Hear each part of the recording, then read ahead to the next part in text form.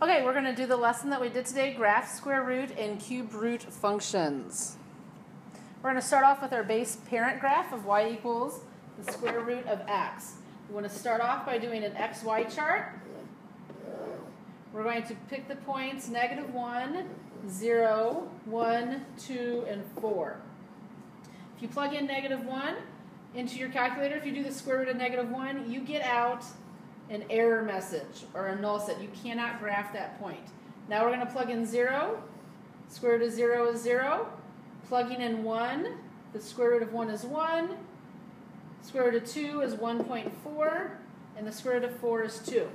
So we're going to graph those points. We're going to start off at 0, 0.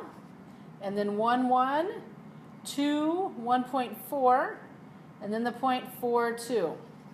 And then we're going to graph our square root graph. And now we want to state what the domain and the range is. Now remember that the domain has to do with our x values. And on this, our x values are starting at 0, and they're going to the right, so they're getting bigger. So it's going to be greater than or equal to 0. Our range is our y values, and our y values are starting at 0. And they are also getting bigger, so those are going to be greater than or equal to 0 as well. Now try the next slide on your own. So hit pause, give this one a try.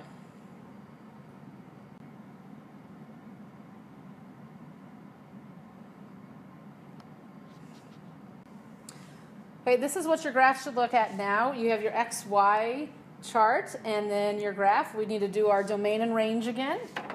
Our domain starts at 0 again, so x is greater than or equal to 0. Again, because we're going to the right and getting bigger numbers.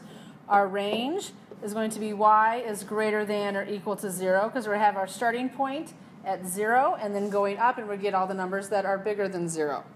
The next slide, we're going to spice it up a little bit, and we have the square root of x minus 6 plus 2. So we're going to revisit our friends Hank and Kelly, remembering that Hank lies and Kelly tells the truth. So we want to start off with our starting point. Whatever with x is Hank. So Hank is going to be a positive 6, and Kelly is a positive 2. So this time, instead of 0, 0 being our starting point, we're going to have the point 6, 2 be our starting point. So we're going to put a dot there, and now we're going to do our XY chart. And 6 is going to be our starting point, and then 2.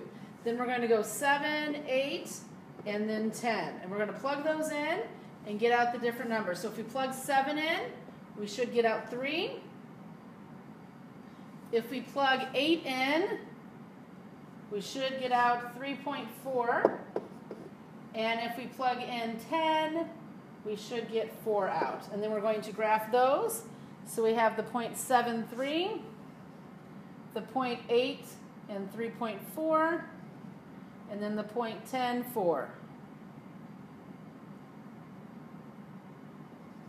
And then we draw our graph.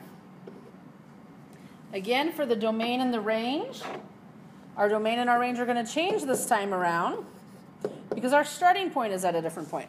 Our domain is going to be x is greater than or equal to, and our first starting point here is 6, so it's going to be x is greater than or equal to 6.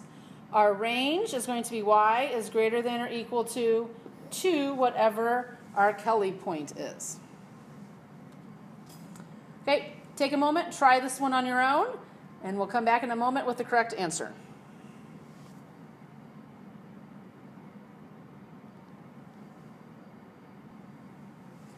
Okay, so we found our Hank and Kelly point, our starting point to be the point 3, -4, and then we do our XY chart, find our points.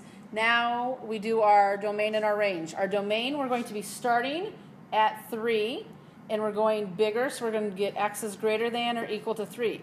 The y this time around is going to be slightly different.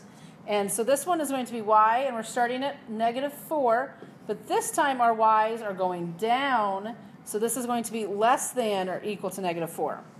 Now you should be able to go back and look at the original equation in red and be able to determine from that equation why the y's are going down and why it's y is less than.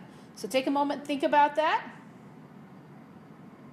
And you should be able to go back to think about how we did parabolas And know that the coefficient there, the -2, because it's negative, means it's going to be going upside down and be a reflection across the x-axis. Also for this problem, you can continue and do the x-y charts on your graphing calculator. You would go to y equals and type in your equation, -2 times the square root of x minus 3, and then minus 4, making sure when you're typing it in that that -4 is not underneath the root. If you do that, if you keep it underneath the root, you're going to get the wrong answer. So make sure that -4 is outside of the root. After you type in the equation into your y equals, you can go to graph and you can see the graph and it should mirror what our green is here on the graph. Then you can go to second graph and it hits the table, and then that will tell you what your XY chart is. So if you don't want to go through and figure that all out yourself, you can do that on your graphing calculator. Okay, now we're going to cover cubed roots. So we have y equals the cubed root of x. Same steps apply. Here are Hank and Kelly. There is no Hank and Kelly, so our starting point is 0, 0. You're going to do an XY chart. But this time, instead of being our starting point, this is going to be our middle point, 0, 0. And we want to do numbers to the left of that and to the right of that. So if we type in 1, the cubed root of 1 is 1. The cubed root of -1 is -1. The cubed root of 2 is 1.3. And the cubed root of -2 is -1.3. So we plot these on our graph. We have the point 0, 0, 1, 1, and 2, 1.3. And then the point -1, -1, and -2, -1.3. And our graph is going to kind of look like a curved S. We also need to define, or to find the domain and range on this. The domain is going to be all real numbers because you can plug any number your little heart desires into that and you can find the cubed root of it. It does not matter if it's positive or negative. All of them work. So our domain is all reals. Our range, any number you plug in, you can get any number you want out. So our range is also going to be all reals. Okay, I would like you to try this one on your own. Y equals -3, cubed root of x minus 2 plus 4. Find out what your Hank and Kelly point is, then do an XY chart and graph it. So pause the video and come back to it whenever you are completed. Okay, welcome back. You should have the Hank and Kelly point to be 2, 4. Again, that's going to be our middle point right here where we're going to start all of our graphing from. Then you do your XY chart. Again, you can get that from your graphing calculator. You plot your points, and this is what your graph should look like. Now realize that this is a little bit backwards. And again, why is it backwards? You need to think to yourself. Go back to the original equation. Because that coefficient is a negative, that's why our graph is reflected. So it's kind of upside down of what it should be. Also, this is called a vertical stretch. A vertical stretch is indicated by having a number greater than 1 or less than -1 as your coefficient. So that 3 there is telling us that this is going to be a vertical stretch. And then our domain is all reals and our range is all real numbers for this.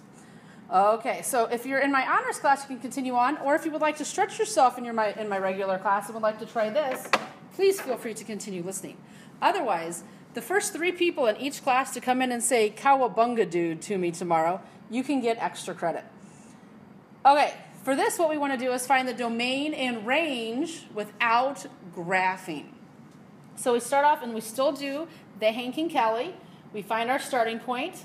So 7, 3 is our starting point. This is a positive here, so we know our graph is going to look like this. So you have to visualize that in your head because we don't want you to actually do an actual graph with this. So our domain is going to keep getting bigger. So our domain, our x's, are going to be greater than or equal to 7. Our range, because this is positive, is going to be y is greater than equal to 3. Okay, so I want you to try one of those on your own as well. Y equals -2/3 root x minus 3 plus 2.